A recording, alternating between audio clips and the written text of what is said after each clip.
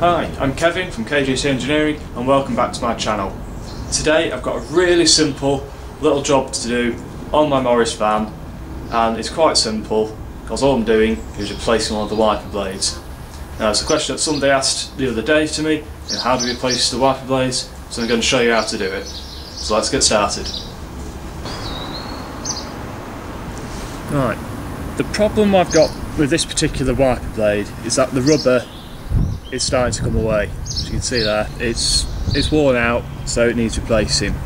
And rather than replace the whole unit, which you can do, which is a simple enough job, because sometimes I'll generally just pull off, or there might be a securing screw just on the end.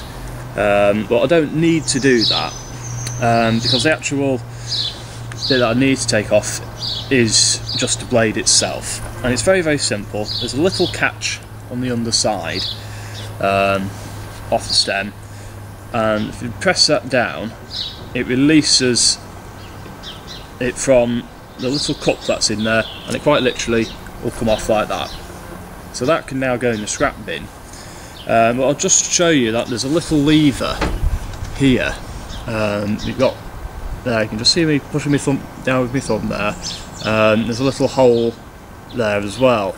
And what is basically behind there is a little catch which goes into a recess in the wiper arm. And once you've released that catch, the blade can then come off. It's incredibly simple. So with that removed, I can now fit my new wiper blade in the reverse manner. It's there, the little catch is ready to go, and it is quite literally a case of sliding it on and then it's on. But it does feel a little bit loose, that, so what I might do is do a little modification to it, and where that little catch is underneath, I might just poke that up a little bit or tighten it around a bit more with a pair of pliers. So I'll go and grab my pliers and we'll have a little look. By comparing the two little catches, I can see that the new one is a little bit loose. It's a lot looser, in fact, than the old one. It's a lot tighter. You can see it's got quite a bit of spring in that one. With this one, it is spring there, but it is quite loose.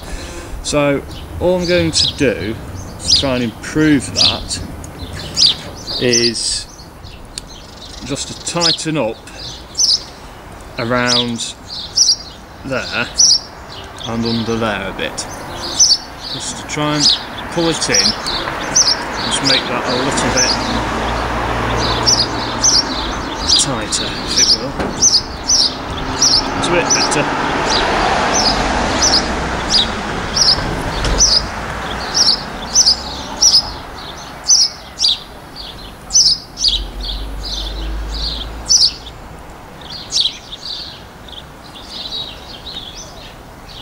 Of course, the other thing to try as well is a little catch on the underside in here. You might be able to see there's a little catch just in here that the arm rests on. Is to try and pull that up a tad, or see how it. There we go. Let's figure out how that goes now. Just push that through, tighten it up.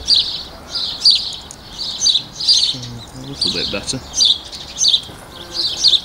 So I think what I'll do is I'll just make a couple little modifications and then we'll try fitting it again.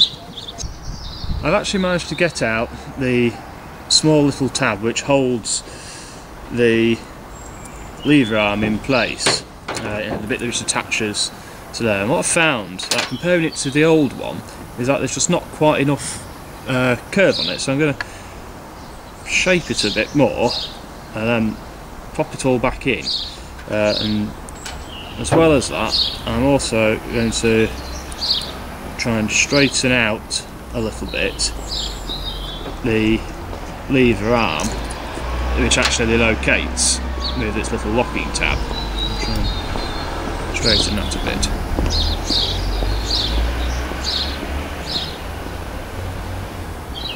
Just to try and give it a little bit more spring, so it's going to stay a bit easier.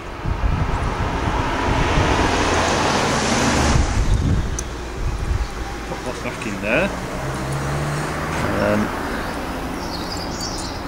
slide those back in there.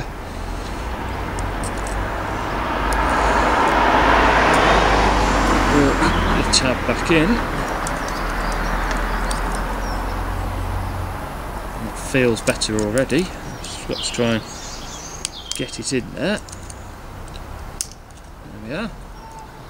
And that's feeling a lot better and a lot more springy. It's what we want. So now, as before, refit it, press it down, put it on, and there we are.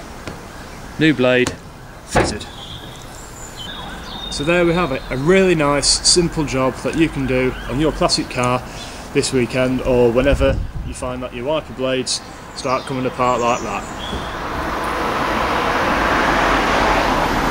Well, I hope you've enjoyed this video. I know it's a short one, but I'd really like it if you would like my videos, and if you'd love, and I'd really love it if you hit the subscribe button as well. I will be back again next week for another classic car video to show you how to do something else. I'm not sure what it will be, but we'll find out next week. Happy classic motoring. Bye.